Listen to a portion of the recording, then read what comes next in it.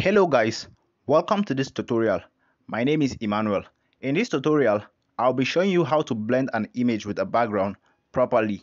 If you're an old subscriber, thank you for coming back. If you are new to this channel, kindly hit on the subscribe button and turn on the bell notification icon to get notified whenever we post a new video. Kindly give this video a thumbs up so that YouTube can recommend it to other people, and kindly leave a comment in the comment section below.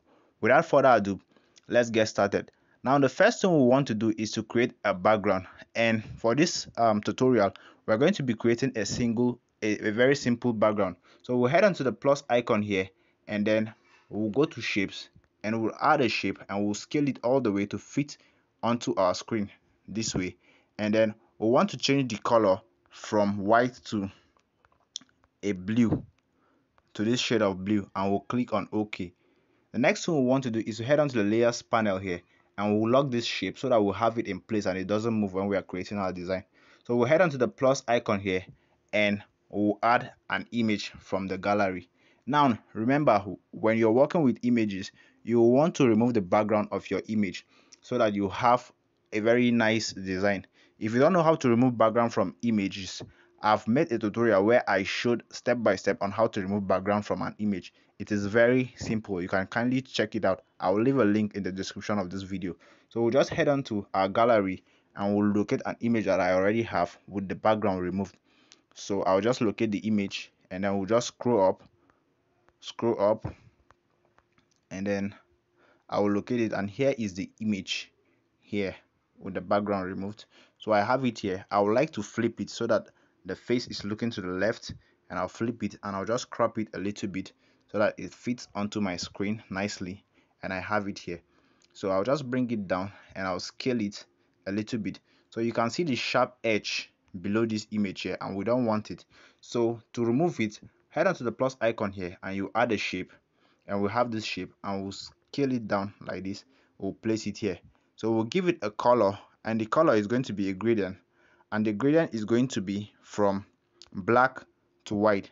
And then we'll edit the gradient by clicking on this plus arrow. So the black side of this gradient, we want it to be transparent, while this side we want it to have a color. So we'll select the black side here, and then we'll select this edit option, and then we'll drag this all the way down to the transparent side to make it transparent, and we'll click on OK. And then we'll have the black removed, and we'll also click on OK, and we'll check from here. So you can see we have a nice faded gradient here. So with that selected, we'll select the shape option here, and then we'll locate the color, and then we want to give it this blue color here so that the blend will be nice. If you're giving it any color that is far from your background, your design will look awkward. So we have it there, and we'll click OK. So now that we have it, you can see that it's still showing. So all we need to do is to duplicate this, and then place it, and we'll duplicate it again, and we'll place it, and we'll also make another copy again, and we'll place it there nicely, and we'll just scale it like this. So you can see that our image have been blended properly to the background.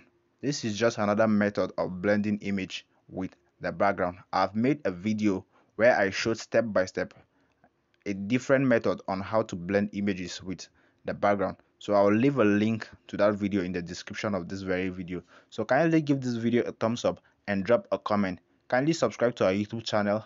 Thanks for watching, and I'll see you in the next one.